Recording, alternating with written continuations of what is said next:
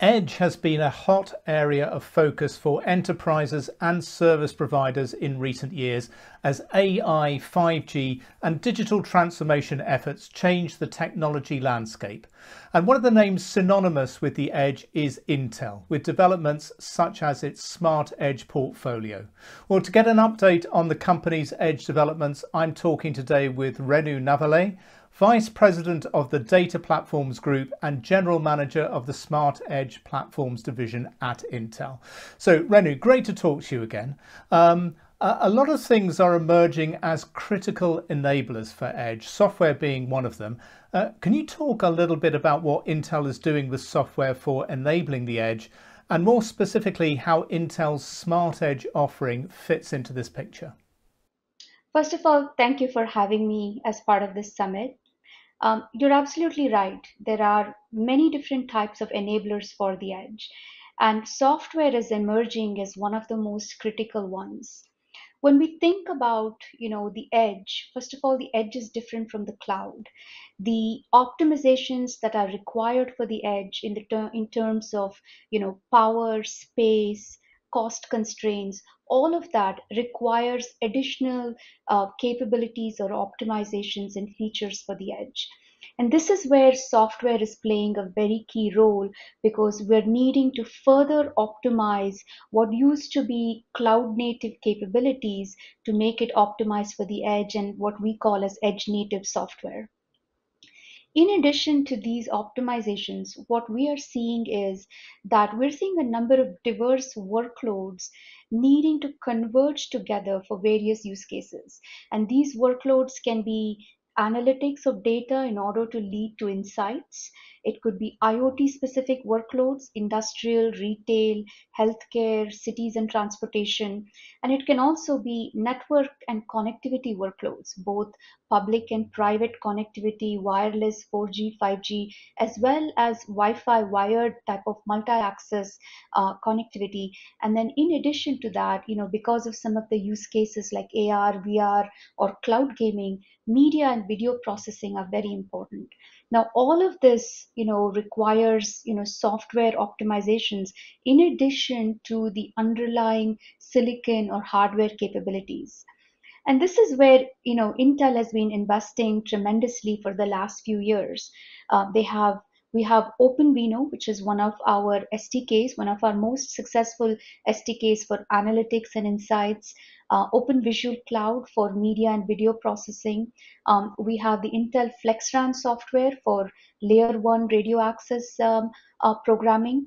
And as well as more recently, we have the Smart Edge software for multi-access edge computing, within which we have both an open version, a royalty-free open version across both the network edge, which could be access edge locations and near edge locations, as well as the on-premise IoT locations.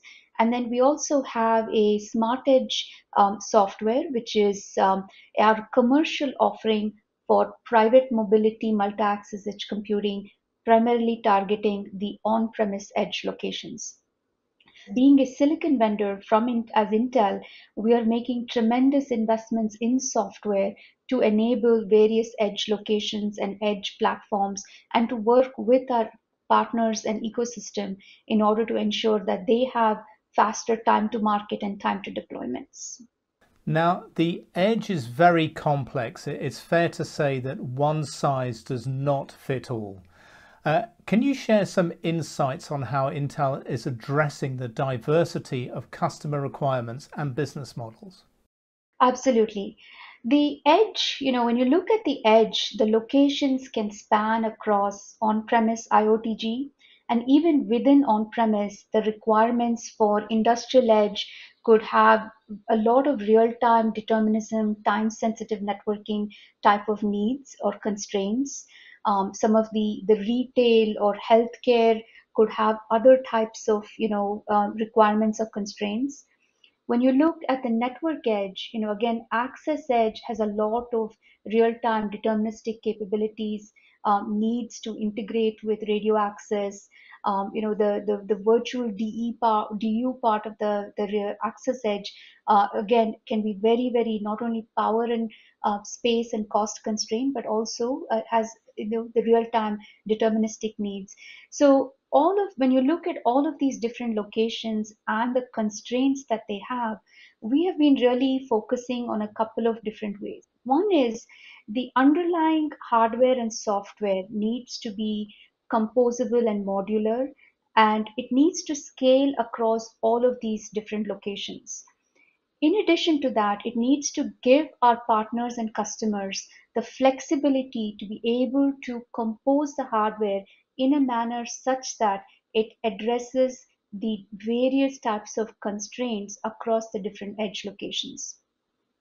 So in addition to this composability of hardware and software, we also need to make sure that our software is, cloud native, which means we need to be able to provide the cloud-like agility and programmability that even the developers at the edge are looking for. In fact, many of the edge developers are originally cloud developers itself. So that cloud-like agility, performance, programmability, ease of use, and experience is extremely important across all of these edge locations. Now, in addition to this, what we need to make sure is we are also providing the tools or the capabilities to enable the ecosystem to have an ability to automate and orchestrate across multiple edge locations, not only across multiple edge locations or clusters of edge nodes, but also from the edge to the cloud and back from cloud to the edge. So all of these different layers need to be provided in a very flexible, modular, and agile manner to our ecosystem and partners. If you look at what Intel is trying to do with the Smart Edge portfolio, we are really trying to address it in this manner. We're looking at not only the underlying modular composability of the hardware and software, but also ensuring that the software is cloud native, so it's completely based on a certified Kubernetes underpinning.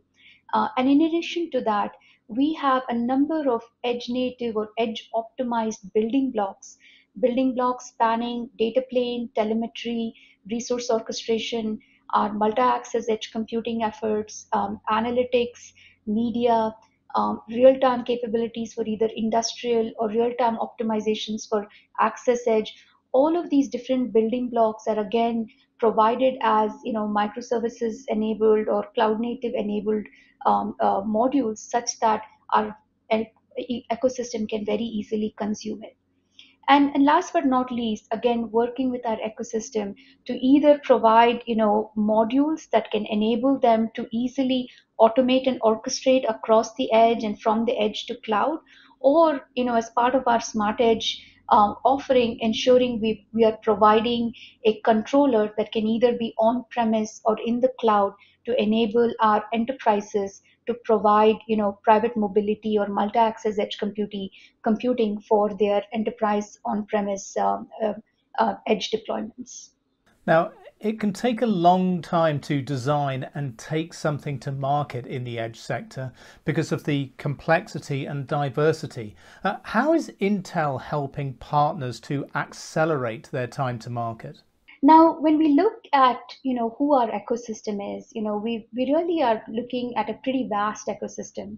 Our OEMs, ISVs, OSVs, SIs, even our end service providers, like both our cloud service providers as well as our comm service providers. What we're seeing is that our ecosystem typically, at least from Intel, they consume our hardware and software in two ways. One is the what we call the edge builders, because they have their own solutions and products and that they want to build, so they consume our ingredients or our assets and use that to build their own products and solutions. And for that, we have our smart edge toolkit, which is smart edge open toolkit, which is royalty free, cloud native, can be either consumed as building blocks or as a whole in the form of an experience kit that our edge builder ecosystem can consume. There's another part of the ecosystem, especially our enterprise end customers, who do not want to build their own products and solutions. Instead, they want to buy a fully productized commercial edge software. And for that, we have our Smart Edge commercial software that our enterprises can buy and install or deploy at their on premise edge locations. Now, regardless of whether it's open or commercial, we're really focused on three different vectors that almost all our customers care about. One is economics. They want time to market, they want to reduce their own internal development or testing or integration efforts, and they want to be able to recognize their revenue in a rapid way. So from a smart edge open perspective, we want to address that by basing our software on certified Kubernetes. So this again helps to ease the burden of, either excess validation or testing. We also provide it, in the form of a experience kit, which is a pre-integrated, pre-validated install playbook with Ansible scripts and Helm chart. So this really allows for very seamless, ease of use or adoption. And then the third vector is around experience, which means we want to make sure, again, through these experience kits, we are delivering world class self enabling developer experience. So that has been another huge focus of delivering the experience kits to our Smart Edge Open partners. One good example of an experience kit that we actually recently released is the private wireless experience kit. When you think about on-premise private wireless deployment, you're really looking at a self-sufficient network that's deployed on-premise. And this has, inherent capabilities for not only just network workloads, but also very application specific workloads. And all of this has to very seamlessly deliver multi-access edge computing. Now, this can get very complex for the enterprises on premise when they have to think about, the radio access network, the wireless core network, and their existing IT or OT application capabilities, all of that needing to come together. And this is where, our Smart Edge Open Private Wireless Experience Kit comes in. Because what we've pulled together is a Kubernetes-based cluster, and that can hit, the right level of performance for, an end-to-end 5G private wireless network. It lets our customers run a complete vRAN stack across all layers, layer 1, layer 2, and layer 3. It's integrated with a DU that is delivered by Intel FlexRAN and a CU from Radisys. And there's also a 5G distributed UPF in addition to the control plane. And then there are edge applications delivering the IT and OT workloads very seamlessly. So this experience kit, really helps to provide a very opinionated blueprint for our ecosystem partners and customers in order to really address this type of complexity in pulling together network functions, edge application workloads, and really helping converge, IT, OT, and communications technology or CT workloads. And this is probably one of the most complex tasks for edge deployments is really bringing all of these different types of workloads together. Now, service providers will be key to delivering services at the edge. Can you talk about some of the early deployments and engagements with key communications and cloud service providers? Sure.